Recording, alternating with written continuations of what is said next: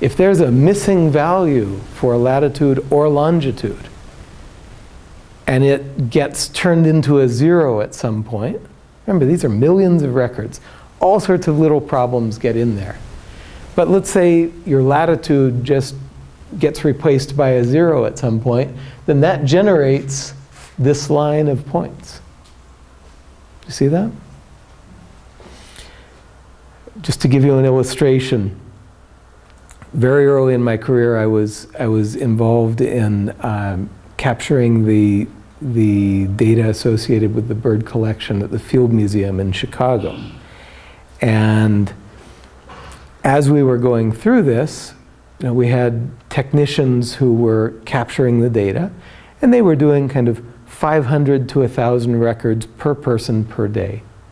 And we really wouldn't allow them to work more than about 6 hours because nobody can concentrate that much.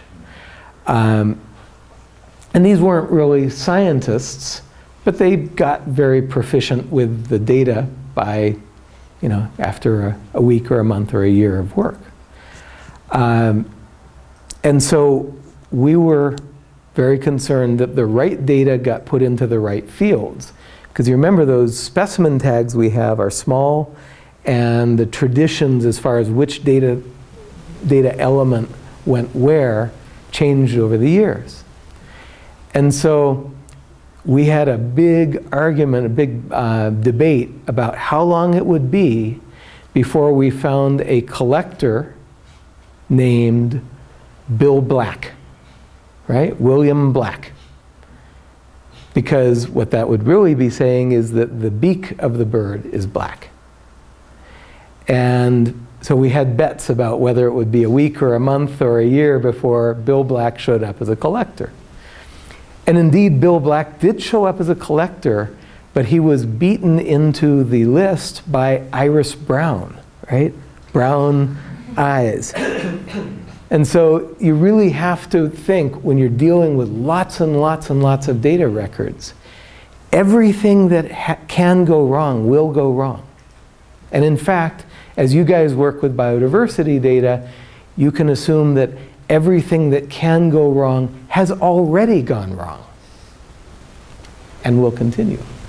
So CRIA, which runs Species Link, has created tools for essentially supporting data cleaning.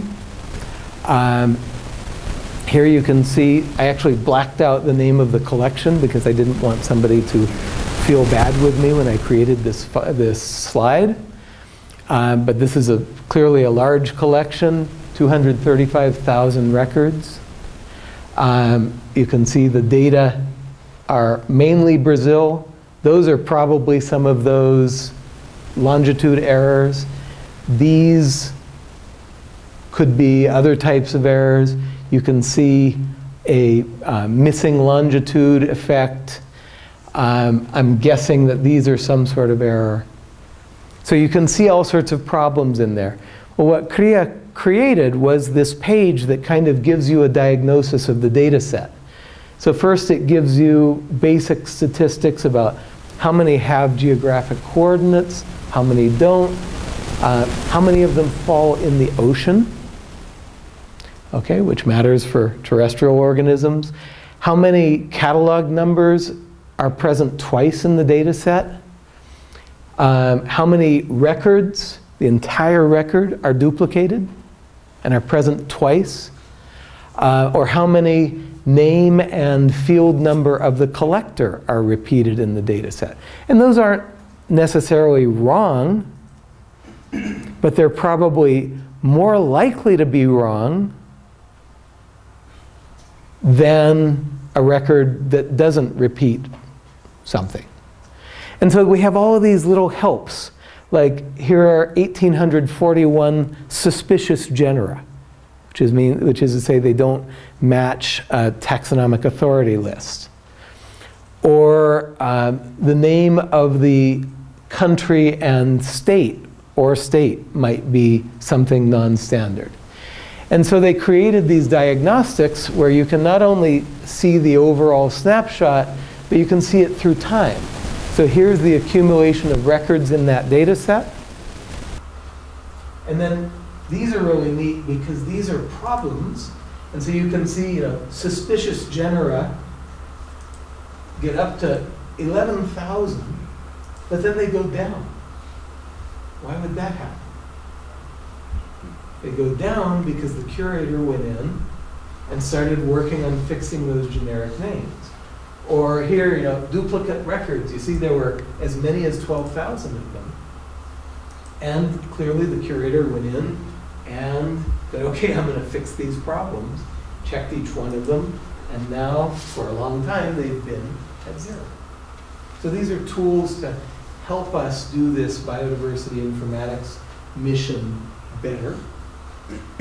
One of the most exciting things we can do is integrate the data. Up till now, everything I've told you about is really something that you could do inside of one institution. Species link, and you all know of other examples, VertNet, GBIF. Species link currently integrates 251 collections or sub-collections, provides access to 5.2 million records. I think it's more like 7 million now, of which about half are georeferenced, and they refer to approximately 390,000 species. And this is what the Species Link network looks like just within Brazil. The hub is in Campinas in southern Brazil, but all of these collections contribute data to this system. And so at the same time we have the value of a distributed set of collections across Brazil, we also have the value of having all the data together in one place.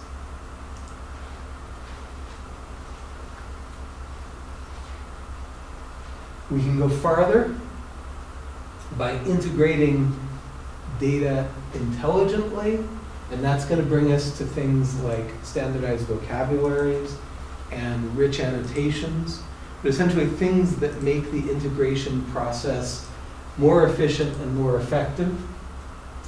And then I'm going to show you this slide a bunch of times in this course. It's a messy slide. It's a tough one to put together. We had a lot of trouble assembling this slide. But essentially what it's about is the biological, which we can, kind of one way of organizing might be genotype, phenotype, interactions amongst phenotype, species, interactions between the biological world and the environment, and interactions with humans. And we can kind of signal some particular dimensions of these biological levels of organization. We can think about population ecology. We can talk about biodiversity loss. And then there are things that we can actually measure and characterize, like evolutionary history, taxonomy, geographic distributions, and then things that we may want to get out, like conservation strategies.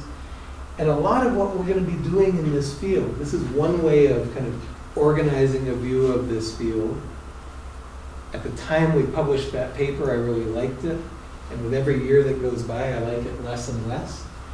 But really, a lot of what we're trying to do is either characterize one thing very richly, or even more importantly and more difficult, integrate amongst. So, what is the evolutionary history of the fauna or flora of Africa? Well, that's integrating these two. Okay?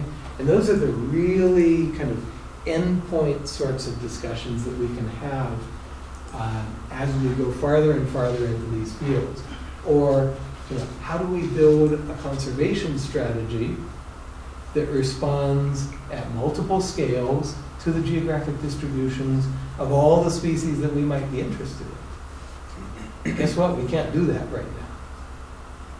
We might be able to do it for one taxon, or at some scales, very coarse scales, but we can't do it yet. So we can use as a definition, just a working definition, the application of informatics techniques to biodiversity information for improved capture, cleaning, management, improvement, analysis, and interpretation.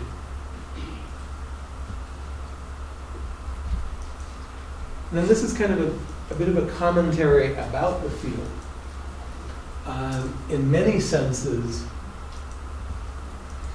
what's gone on in biodiversity informatics, let's say over the last 20 years, where the field's really been kind of in existence, my feeling is that a lot of what's happened has been driven by the availability of data and the available technology, and that those have together driven which ideas and which concepts we work on. And that's pretty disturbing. You know, I do what I can, right? I do what's possible. No. We should come in with the ideas and concepts. We should come in with a thinking framework. And that thinking framework should drive the evolution of the data and the techniques and tools. So essentially the field has been operating backwards. Okay? And then one last kind of overview of concepts is this idea of biodiversity leaks. Up here at the beginning of the chain is all of biodiversity. And most of that is not characterized. We're talking about every species of plant, animal, microbe, what have you, across every square meter of the Earth's surface. So most of the world is work left to be done. But some portion of biodiversity has been sampled. Right? The herbariums, the museum collections, the observational data.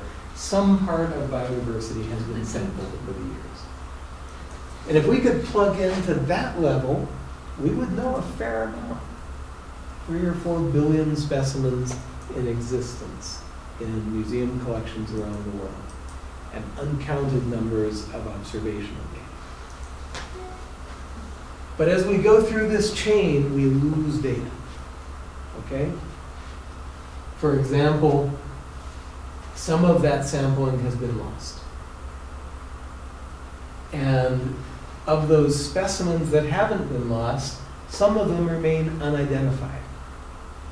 And of those specimens that have been identified, some of them are not yet digitized. And of the ones that have been digitized, some of them are dirty data, right? Data that are full of errors or simply haven't been checked to see how many errors there are.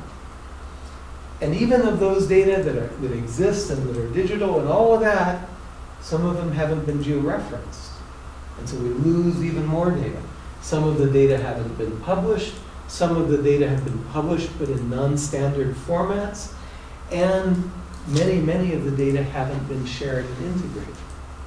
So the point is, you know, imagine we're trying to provide water to a city, and we plug our water into this huge source. But if our piping is full of holes, what arrives at your house at the end is very little. Sometimes even nothing. So this concept is very useful to think about.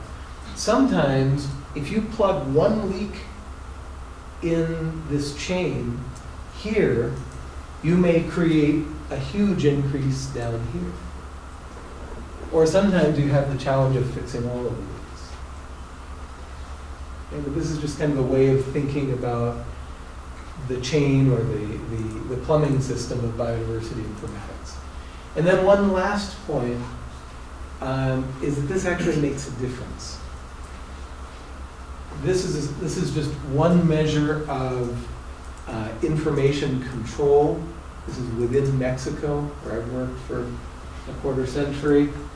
I can show you several other different measures of information control. But as information increases, the really interesting thing that happens, Mexico in the last 20 years has taken control of its own biodiversity information. It's built bibliographical resources, it's built specimen resources, It's built access to data around the world. This is the proportion of publications. This is about Mexican birds. The proportion of publications on Mexican birds authored by Mexicans. And what you see is right about at the change of the millennium, Mexicans are doing the science on Mexican birds.